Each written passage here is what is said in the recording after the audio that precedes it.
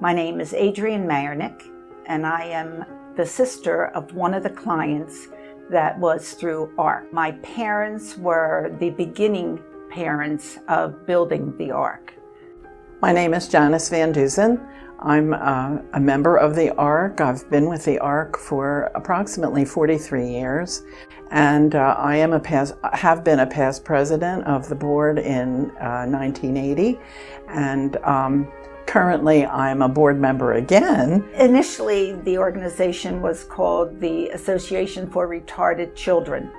Then it changed to the Association for Retarded Citizens, and now it is known as the ARC. They had about 8 other parents that became a group. Part of the people that sat around a kitchen table and created and began the creation of, our kids are going to have somewhere to go. They're going to have services. They're going to be treated respectfully. My parents were Mr. Andrew and Marion Mayernick. Also was Mr. Joseph and Betty Strano. Also Mr. and Mrs. Walter Predabon and Josephine. There was Mr. and Mrs. Ty Bergstresser. There were Mr. and Mrs. James Campbell. There were Mr. and Mrs. Francis. There were Mr. and Mrs. Laporta. And there was Lois Gutzwaller. And they got together as parents to found the ARC and become a part of an ARC group that was also not just grassroots, but a nationwide program. So when you think back to 70 years ago, there were no services at all. There was no early intervention. There was no special education, no group homes. There were no services way back then for people with intellectual and developmental disabilities, except for institutional care.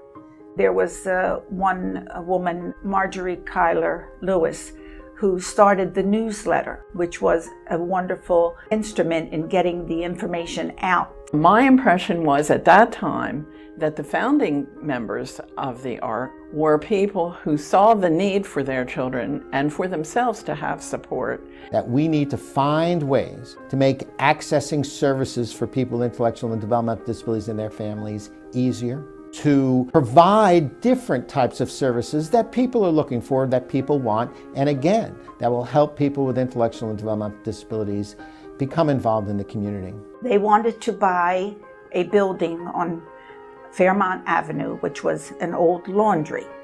And so they went house to house with canisters asking for donations. And I was one of the people at the age of 17 that went on the walk to knock on doors. We would go there for meetings. We would have support groups. We would have speakers come in.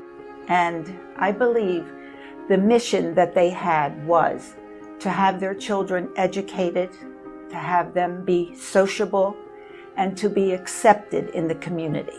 The ARC has evolved wonderfully, I think, in terms of going from just being supported by donations into a wonderful situation in which we are training people to go back out into the community, to get more jobs.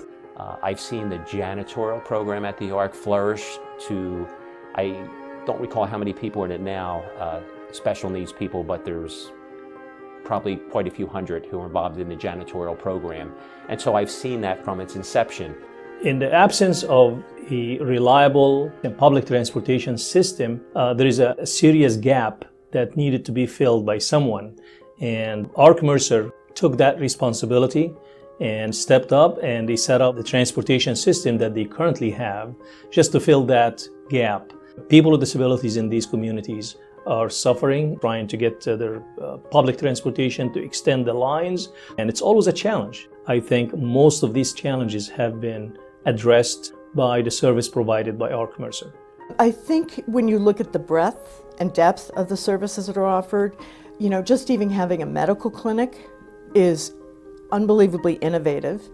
Again, it's not there to make a lot of money. It's there because there's a need. So here we are, 70 years later, and the ARC Mercer is really a champion and a trailblazer with what they have done in providing really high quality primary medical care, and also behavioral health services for individuals with intellectual and developmental disabilities. They understand what the challenges are, they understand what the needs are, and they are constantly moving forward to meet those needs, to make the system a little easier for people to access, and to provide the quality and supports and services that they have come to be known by after 70 years in this community.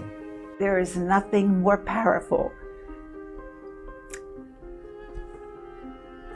than a parent's love, because they built from that and made a wonderful program for these children that grew, and as you know, it went far and far beyond their ever expectations. On behalf of the ARC of New Jersey and our board and our staff, I want to congratulate the ARC of Mercer County for 70 years of excellence. Congratulations, ARC Mercer, on 70 years of service to individuals with disabilities. Warmest wishes to Steve Cook and the ARC Mercer for 70 fabulous years. I would like to congratulate the ARC Mercer on their 70th anniversary. I give my heartfelt congratulations to the ARC of Mercer, to all the previous leadership, and to Steve Cook and his really incredible team. Congratulations to the ARC Mercer on celebrating your 70th anniversary. The organization, the staff, the board of directors, the leadership, and the consumers of ARC Mercer.